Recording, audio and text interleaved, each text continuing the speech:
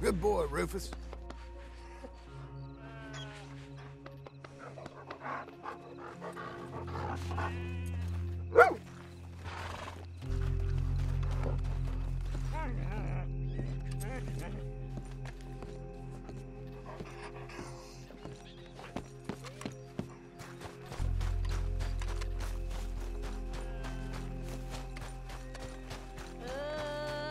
Cowboy laid on the barroom floor, having drunk so much he could drink no more, so he fell asleep with a troubled brain to dream that he rode on a hellbound train. The engine with murderous blood was damp. It was brilliantly lit with a brimstone lamp, and if for fuel was shoveling bones, while the furnace rang with 1,000 groans. Oh. The boiler was filled with lager beer. The devil himself was the engineer. The passengers were a most motley crew, church member, atheist, Gentile, and Jew.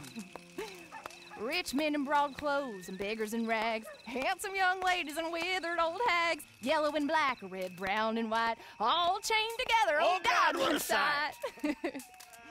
While the train rushed on at an awful pace, the sulphurous fumes scorched their hands and face. Wider and wider the country grew, and faster the engine flew.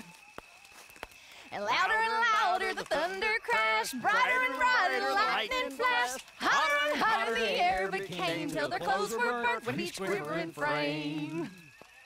Then out in the distance there arose such a yell. Ha ha, said the devil, we're nearing hell. And oh, how the passengers shrieked with pain and begged the devil to stop the train.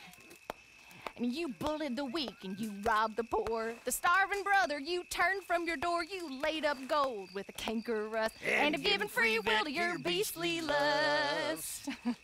Your justice scorned and corruption sown. You trampled the laws of nature down. You drunk, cheated, plundered, lied, and mocked to God with your hell-born pride. Your flesh will waste in the flames that roar, and my imps will torment you forevermore. Then the cowboy awoke with an anguished cry, his clothes wet with sweat, his hair standing high. Then he prayed that he's never had played till that hour, to be saved from his sins and the demon's power. And his prayers and his vows were not in vain, for he never rode that hellbound train. Yeah, no.